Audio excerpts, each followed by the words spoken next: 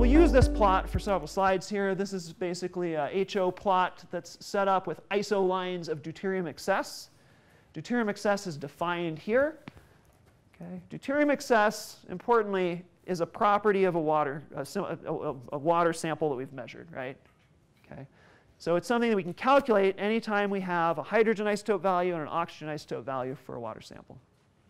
And it's simply the hydrogen isotope value minus 8 times the oxygen isotope value. So what are we effectively doing by calculating deuterium excess? It's kind of correcting for something. It's eliminating something from the information that we have. What's it eliminating? Equilibrium effects, yeah. So equilibrium fractionation is going to move us up and down a line with about a slope of 8, right? And so by calculating deuterium excess, we're basically subtracting out any influence of equilibrium fractionation on our sample, right? We could be down here at really low delta 18O values, or way up there at really high delta 18O values, right? We could have had a lot of Rayleigh distillation affecting our sample relative to some other sample. But if we calculate deuterium excess, if there's no kinetic effect that moves us off one of these iso lines, right, moves us away from that slope 8 relationship, then we'll get the same deuterium excess value. And so that's where this becomes useful. So how does this relate to the global meteoric waterline? Let's look at it. All right, you already told me seawater is 0, 0, right? That's the hydrogen oxygen isotope composition of seawater. My plotting's not perfect here, but there it is. What's the deuterium excess value of seawater? Well, it's 0 per mil, right? Okay. What's the intercept of the global meteoric waterline? 10, okay. So the global meteoric waterline is plotted up there, right? And you can see seawater doesn't fall on it. So seawater is the source of the water that's evaporated in the atmosphere, but something is giving the water in the atmosphere different deuterium excess value than seawater. Okay. So if seawater is evaporated at 100% relative humidity, what would you expect the deuterium excess of the vapor to be? It's kind of a silly trick question, right? But if you evaporate at 100% relative humidity, that becomes what kind of a process? Equilibrium again, right? So that 1 minus h term in the equation I showed you goes to 0. We only have the equilibrium fractionation. So it would give us a vapor with a deuterium excess value of 0, the same as the seawater that we started with. But as I already mentioned, if the atmosphere is saturated, 100% relative humidity, there's no net flux into the atmosphere, right? And that's not the condition generally, right? Atmosphere globally has got a humidity of about 85%. So it's undersaturated. That means there's some kinetic fractionation expressed. Okay. So 85% is the relative humidity of the free atmosphere of the oceans. Okay. That means there is some expression of the kinetic isotope effect. And what's the implication? That means that the fractionation, the net fractionation, the line that we get for that evaporation process has a slope lower than 8. Okay. It lies here in this shaded zone. Okay? And so as we take seawater and we evaporate from it into the real atmosphere, we follow that red line there.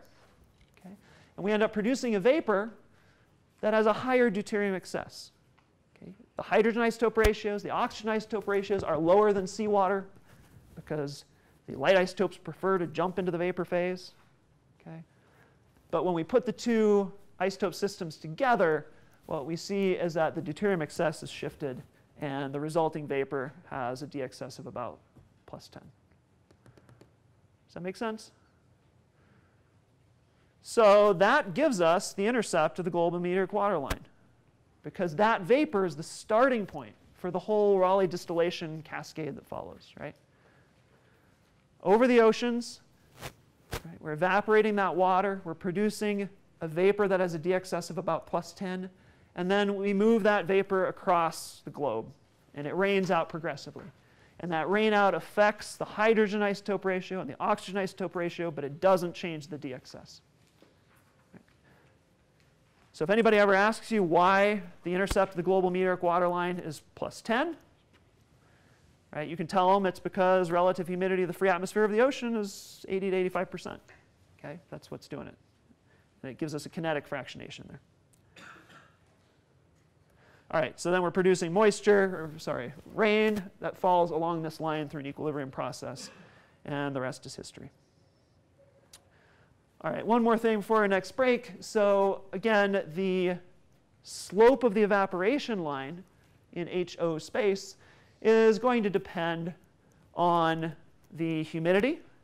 And so let's say we have some time in the past, in the future, when global atmospheric conditions are different and we have a much lower humidity in the free atmosphere. All right, let's say the free atmospheric humidity is 60% or something. How is that going to affect the global meteoric waterline? Are we going to have the same global meteoric waterline we have today? Okay, so what's going to change about the global meteoric waterline? The slope or the intercept? Let's start there. Okay, we got both answers. The right answer is the intercept. Okay, it's not going to affect the slope because remember the slope is set by the fact that rainfall falls out when we have a saturated environment, and that means equilibrium fractionation. Okay, so you have to saturate the air mass in order to produce rainfall. So that shouldn't change in the future. That's just a fundamental property of how we get rain to fall out of the sky, right? We have to have saturation. We have to have equilibrium conditions. What will change is that the evaporation of water into the atmosphere is going to happen under different conditions, and at a lower relative humidity, oops, here we go, we're going to have a lower slope for the evaporation line.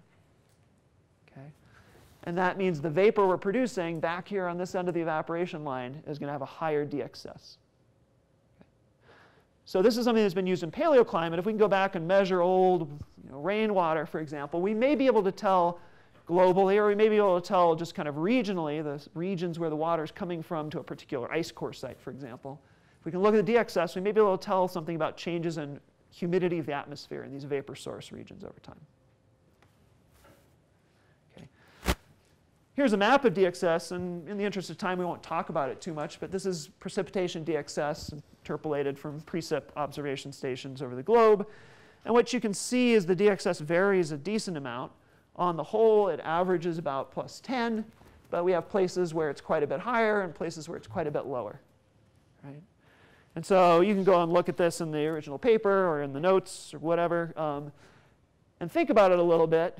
But these patterns are probably telling us something about regional differences in where the water vapor is coming from and the conditions over the ocean or over the source areas in different places.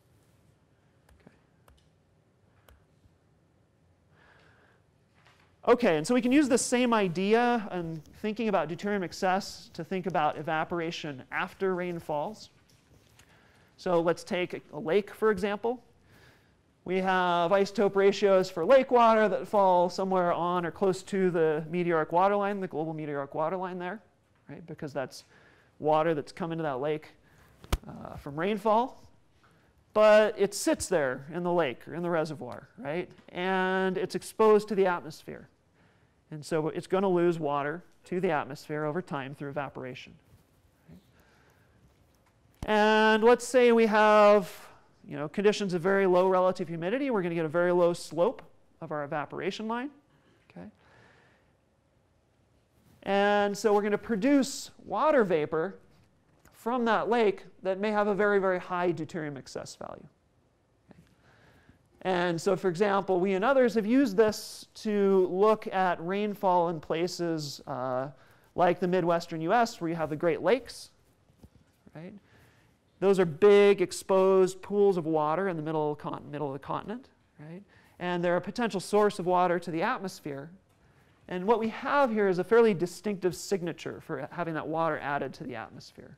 Right? When the water evaporates out of the lake, if the relative humidity conditions are lower, and because the lake has a different d-excess value to start with than the ocean source, right, than ocean water, we can produce vapor with a very high deuterium excess value, and we can see that expressed in the atmosphere, actually, right, if we go out and measure vapor or measure precipitation. Okay. And then the last thing here is just to point out, as I mentioned earlier, that if we go to any given place and measure a bunch of rainwater samples, for example, these two places here, we get lines that don't necessarily match the global meteoric waterline exactly. Okay? So the GMWL is plotted in the background there. You can see actually that rainfall from both of these places, if you look at them together, cluster around the global meteoric waterline. But at each individual location, we see a slightly offset relationship. And so two things to point out here. One is this can tell us something about the processes that bring moisture to that place. We won't get into this too much, but we can learn from these relationships. And it's going to tell us something about the history of the air, right, that's producing precipitation at different seasons or different times or through different storm systems at these different places. Okay? And there's some work out there looking at that. The other thing is, if you're interested in using water isotopes as a tracer for things that receive water from precipitation, if we're looking downstream at trees, at streams, at groundwater, for example, we can use the global meteoric waterline to kind of approximate what we would expect precipitation to look like. But you may be better off going out and building a local meteoric waterline like this to characterize the rain at your site.